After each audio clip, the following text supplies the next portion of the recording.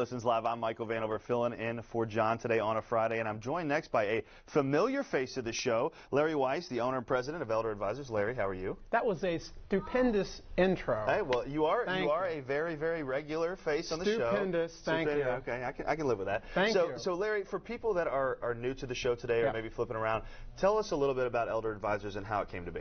In a nutshell, what Elder Advisors does is, and is it Michael? It is. Do I know you well enough to call you Mike, or do you prefer Michael? Well, I only go by Michael because my dad is Mike, so I'm a junior. So I prefer Michael, but I can live with Michael. No, whatever. I'm more comfortable in the formality since we only met 30 seconds ago. So in any event, what Elder Advisors does is we help families transition their loved ones from their homes to home health care, or long-term care if they're veterans or spouse of veterans qualify for benefits using both financial and legal strategies to protect their assets so they don't go broke in a nursing home, which is a registered trademark. Don't use it without the circle R. All right. Don't go broke in a nursing home. Got circle it. R. Done. So, you know, when you think about people that are going through this transition in their life, I've watched my grandparents go through it. It is, first of all, it's not cheap. Second of all, it can be very, very straining on a family. Are you guys just the total resource if people need any type of help? We really are. Wait a minute. Tammy, I'm sorry. Barb gave me the VIP. I'll take that off. Live television. Thank you, Tammy.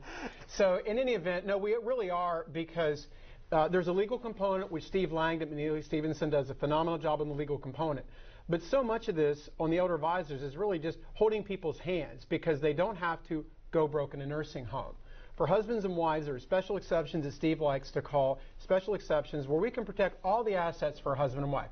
We have our workshops coming up next week at the 4 Points by Sheraton. Was it Tammy? Yeah, throw the panel up. Thank you, Tammy. So we have our workshops next Monday at the 4 Points by Sheraton at 6 o'clock on Crittenden Drive, and then Monday morning at the Hampton Inn in Clarksville. So we have the workshops. We're in the Courier Journal now, but we're there as a resource for families to realize they don't have to lose everything and go broke in a nursing home. So when you have these people come out to the workshop, it's got to be really, really great to really give them the education that they need, because I feel like a lot of people, they just don't know the answers. Is that true? Yeah, they really don't, and they operate under the guise that it's too late because Dad's in the nursing home. We should have done something more than 5 years ago, and the answer is no, it's really not. It is never too late to protect those assets. It's just the sooner they get to us, the more assets we can protect. So again, for the couples, we can protect all the assets. For a single, we can protect about half the assets.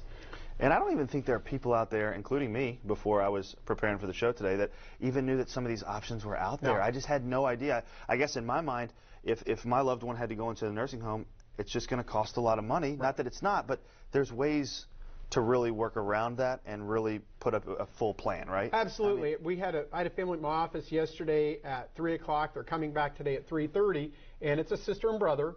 And Dad is in the community. He's at home. Mom, her care is increasing to the point where assisted living, her needs can no longer be met in assisted living.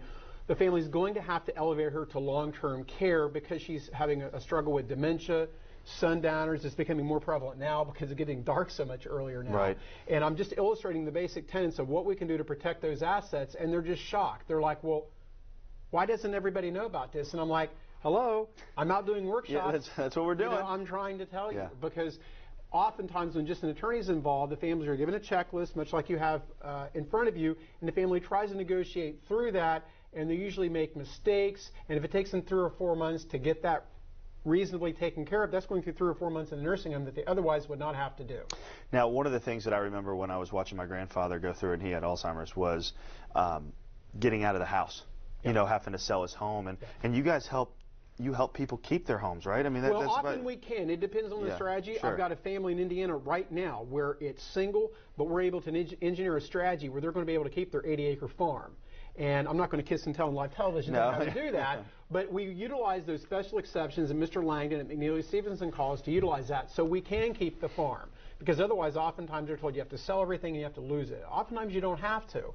But it takes someone willing to sit down with the family and actually work with them, work past 5 o'clock, and go over these things and understand what their needs are so we can be addressed in that manner. So obviously there are people, thousands of people that are watching right now, and they're sitting at home. They probably have a bunch of questions. Yes, hello. Hello, Mom. Hello, Dad. Uncle Skeeter. Everybody's watching. Everybody's watching. Yeah, obviously. Why would anyone not be watching? I mean, it's me and you on TV. Why would they not be watching Wave 3 Listens today? I mean, it's a given. I can think of 790 reasons why I want to be right here, and all Blue wants to be here. And if you think about every restaurant in the city right now, they've all got us on. They're eating their lunch, and they're like, hey, look at these guys. Was it Tammy? She said we only enhanced their appetite. Yeah, that's right. No one got sick. No one got sick. That's good. Yes, okay. Everybody's hungry. Right.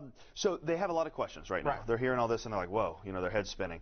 What are some of the most common questions that you hear when people call in or Well, that's a great segue to Monday's show, because we've been invited to come back on Monday. We're going to have Terry Graham from Rutherford and Moss.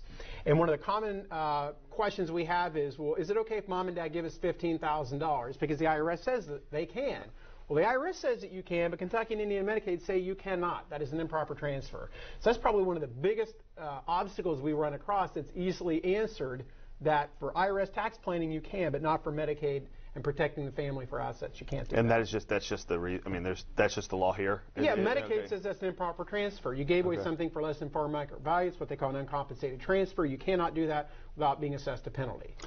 So obviously, a lot of times when you're helping people go through this, there's brothers and sisters, and there's always sometimes the family drama. The family dynamic. The family dynamic. That's a good way to say it. Thank you. How do you help navigate families through arguably one of the toughest times of their life, as they're watching their parents, maybe? Well, and again, that's a lot. That's what's addressed at our workshop this coming Monday at the 4 Points by Sheraton, 6 o'clock down by the fairgrounds, and of course Tuesday morning, 10 a.m. at the Hampton Inn in New Albany. Excuse me.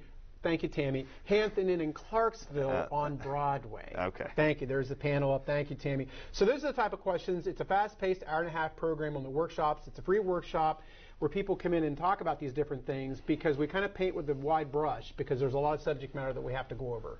All right. I know that "Don't Go Broke in a Nursing Home" has been copyrighted, and we can't use it. I cannot use it. And there's some live action shots. Yeah, there we go. Yes. Does Denise Manicky take a bad shot? Look at that. Beautiful woman, Denise Manicky Ice, recently married, showing people how to protect assets. Long-term Don't go broke in a nursing home. Well, that guy's a player. I'm not sure. I'm pretty sure Louisville is looking at a player right there, but he's a good-looking player. Yeah, and he's a good man. And they're still hungry. I mean, they're still hungry. Lunch, I want to come back and learn more about Medicaid and how I can protect assets.